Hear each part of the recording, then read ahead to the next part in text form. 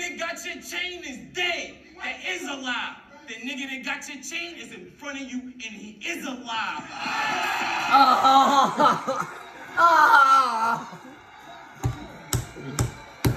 No, he got away with it, but he didn't get away with it.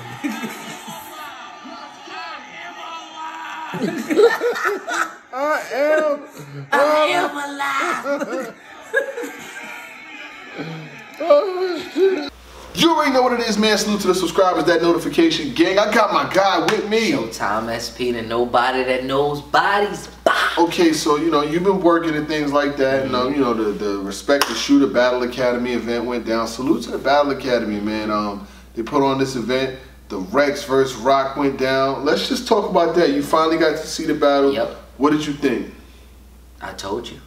You told me what? I told you. Like, why did we have to debate it? Why were we talking about what Rex might do? This battle itself, the build-up was going to be crazy. It might be. The whole time we was like, oh, this battle's going to be crazy. It's going to be. No.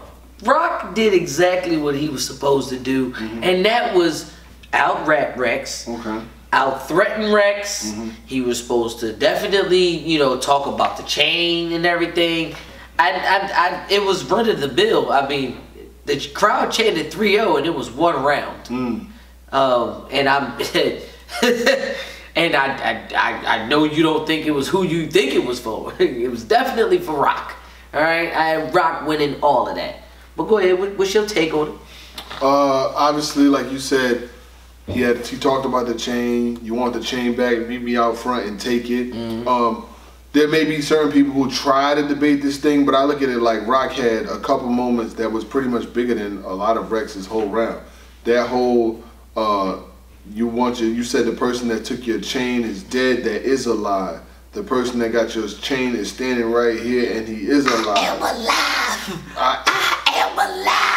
Like, that took the whole energy out of the building, you know what I mean? Shout out to Roc too. He had the, he had the sauce. You know what I mean? He had the rice game. Then he said then come home with me. I listen to Cam a lot, you know, but that's nothing. You know, just some guys that rice. Some nobodies. Some nobodies. You know, but the battle, I mean, I bet a couple people, and the funny thing is, most of the people that bet me already paid me. Oh, alright. We ain't gonna talk about that, but okay. But for the most part, most of the people, pull up? no, alright. He ain't got $200. But most of the people that bet paid. You know what I'm saying? So I will salute them. But you know, it was kind of a clear. It was a really clear victory. Like, I don't understand what we doing here. You know what I'm saying? Like. Rex, his clothes was too small. He didn't have a belt on. Yo, okay. So he didn't have a belt on, and I don't know what's wrong with you New York niggas. No. My man definitely he bent over. Cheeks was out. Yes. The crowd said, "Whoa, whoa, whoa." And then he was like, he turned around like, what? Huh? And then he did it again. And the crowd said, whoa, whoa, whoa. That was nasty. You lose off that alone. Then my man started taking his hoodie up. I'm like, what is happening? What is going on right now? Hand on What is going on right now? Nut ass freak ball. Freak ball. What is wrong with him? Yo, he definitely was on some nut ass fruits. Yes, freak ball. Another thing, Rex, you was in your second bar and you threw your hat. Pick your hat back up. You did not do enough. You didn't. My man, I don't even remember the line, but it was literally like the second line. He was like, I was like, what did you say? Grown man bars, something they gotta deal with. You better not throw your hat after that. Oh my God. Oh my God. This battle didn't, I don't think it lived up to the expectation. No, it didn't. No. Up to who expectations? Listen. And I'm now granted, I'm glad everything went peacefully, everything went down. You should have fought, okay? Let me tell you something, Rex. You was getting You should have did something, all right? You gotta cut the cord, something. You know when you losing my 20, you get the, you know, foul a little harder. You should have did that, Rex, okay? The talking through the rounds, it wasn't enough because Roc went first. You should have went first, Rex. He still was talking to his rounds. Even though he went first, he still was talking to his rounds. Yeah. He still was talking to his rounds. You know what I'm saying? But it's not looking good for Rex. The biggest moment, obviously, was the I took your chain and I am alive. Yeah, that was a he did have a couple other lines. I like the flurry. When they drop, I like that flurry that he had with it too. He's like the sit through it, spit through it. I forgot that fast, but he had a couple haymakers, and we wanted to break that one down. But Rex, what did you have? What did you get any Rex lines? Yeah, he said they don't understand Rex. I quit my basketball team over a hand check. I like that, you know what I'm saying? Hand check, nobody's gonna touch me. Y'all understand Rex? I like that part, you know what I'm saying? Rex, honestly, is one of the favorite battle rappers from back in the day, you know what I'm saying? So, watching, but he's aging like milk, you know what I'm saying? Clearly. And no. He's aging like bread. You know look like cheese with the door open. Yeah, right? He's not aging well. Nah. There's some battle rappers that as they go on to their latter years, they can still give you good performances every now and then. It's funny he said he got a battle rap lifespan. That's crazy because you are on dialysis right now. Like you alive. Breathing machine. You are alive, but it's all they gotta do is pull the plug, baby. All they gotta do is pull the plug, man. That's all they gotta do because it's hard out here. But as far as the rest of the event, though, you know, it seemed like it was a solid event. You know what I'm saying? I got the chance to see Bill Collective versus Av. Bill, yeah, it went down the way that I thought it was going to go down. You know, I was really trying to be on your side, Bill, because, you know, and he was funny. Bill is hilarious, you know what I'm saying? Like, Bill, he say and do funny stuff, and he got the flow, you know what I'm saying? Like, I like that. But Av was punching your head off, and you didn't have a head anymore, Bill. Like, you didn't have anything left after that, Bill. Av, you need to leave people alone sometimes. Sometimes you don't have to overdo it. Nah, I'm lying. You overdo it every time. That's what I wanted you to do. That's what you're supposed to do, Av. Thank you. Thank you, Av. Thank you. Well, like you said, Bill had some lines in his battle, but Av was just way too powerful, way too much. Yeah. Like, Av was just going line for line for line. I got nothing for Bill. I'm a freeloader. You know what I'm saying? Like, he was like, he's like, you get Bill cartooned up, Fat Albert. Like, it was just the standard Av punches, like back to back punches that he normally does. And even with Bill, some of the moments that he had, I felt like I liked Bill Collective's third round. I actually gave him the third round. I got the battle 2-1, but Av was just way too much. If you call it a 30, I'm not mad at you. Yeah, it's Av 30. Okay, it's going to I'm sorry. I gotta be real.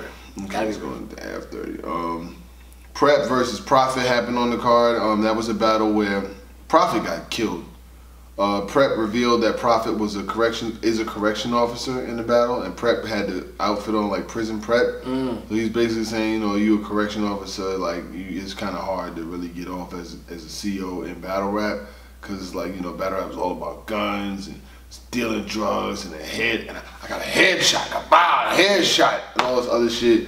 And you a correction officer, you know what I'm saying? I know people try to compare it to, oh, Rick Ross was a correction officer. I get that, but Rick Ross was already on before He Hustling had came out. He had albums out. Like, it's kind of hard to reverse the curse then. Now, like, they would have found out tomorrow. If they would have found out Rick Ross was a correction officer when he first came out, they probably could have got him out of here.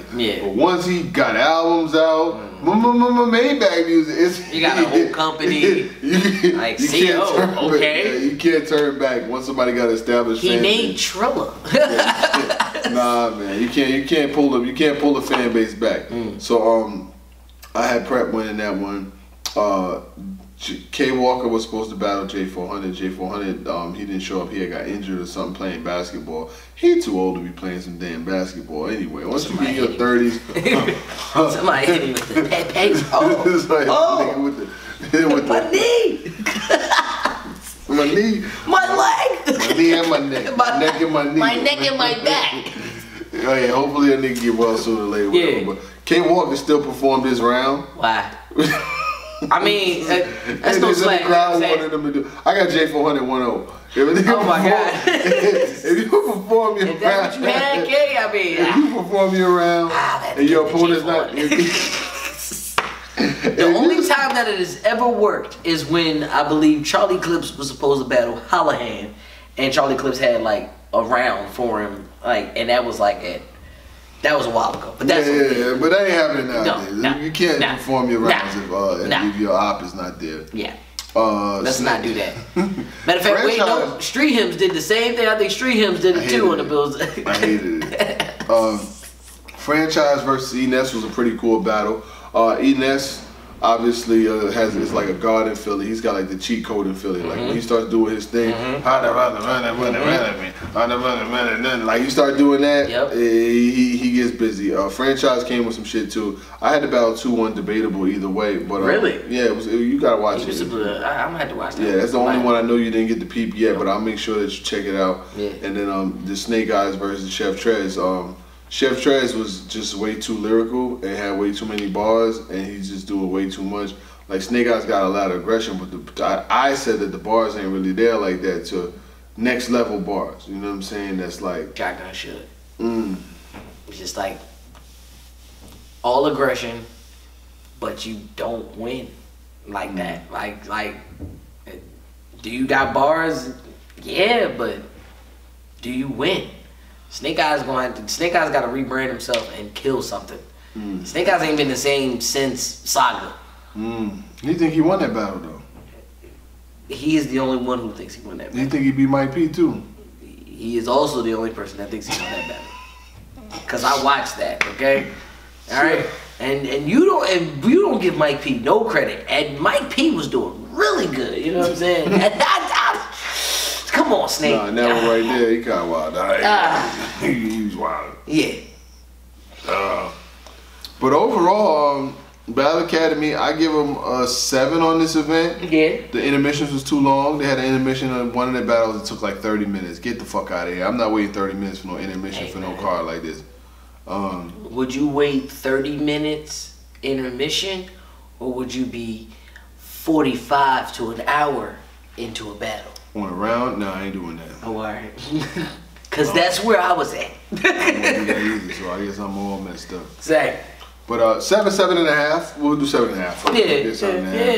It was a one rounders. Chef Trez versus Snake Eyes, 1 rounder. Prep versus Prophet, 1 rounder. Who else was a 1 rounder? There was another 1 rounder on there too. Rock and Rex. We already knew that was a 1 rounder. There was another battle on the card that was a 1 rounder too. There was a couple of 2 rounders. Jack versus Dre Dennis, 1 rounder. You know what I'm saying? Like there's way too many battles that was 1 rounders. That just needed 1 round. It needed 1 round. And in that 1 rounder, Jack Boy did his thing, but his round was 4 minutes long. He said him and Dre Dennis agreed to 4-minute rounds, but guess what? Nobody cares because at this point it's like, yo, you should be. If it's Jack, they should be telling you to stop. You owe us. We don't owe you. You should be whapping forever. They told him 4 minutes. He brought 4 minutes. Dre Dennis brought 15. No, he didn't. Hey yo, Dre. Dre Dennis Euro stepped the shit out of him, man. Yo, he literally. Dre Dennis did you know when you play Grand Theft Auto and you kill the person. And then you stand over the body, you just keep shooting there. That's exactly what Dre Dennis did. From a 15-minute round to a 4 round. Yo, you know what's funny? I seen him tweet too. He was like, because he talked about the King of the Dot bit. He was like, hey, y'all was mad at me for rapping for 15 minutes. Jack Boy main round was 4 minutes long. Dre Dennis shit was 15 minutes. No wonder you got. If you can't beat somebody with 15-minute round to they 4, shit. You better go back to the drawing board. Yeah. Do something else. He definitely brought a 15-minute round. If not, like a 14. 14, 30. I don't know. I mean, you can over-prepare. You can definitely over-prepare. Hey, man, you gotta, if you go over the top, you gotta get the win. You know what I'm saying? Like, he said, I'm going to get the win. So, it is what it is. Like, I mean, I don't agree with it, but it is what it is. You know what I'm saying? He said, fuck that, I'm taking the win. Look, Drake just trying to smoke everything right now. So, I'm with it. I like it. But, you know, respect the shooter. Respect the shooter. Salute to y'all. We'll see what y'all have coming up next. Academy. Yeah. I got my guy with me, Shotime SP. You already know what it doing, what it does.